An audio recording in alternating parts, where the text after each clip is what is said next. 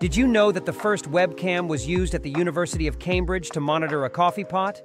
In 1991, at the University of Cambridge, a group of computer scientists had a problem to keep tabs on the coffee levels in their break room because each time they went to take coffee, the coffee pot was empty.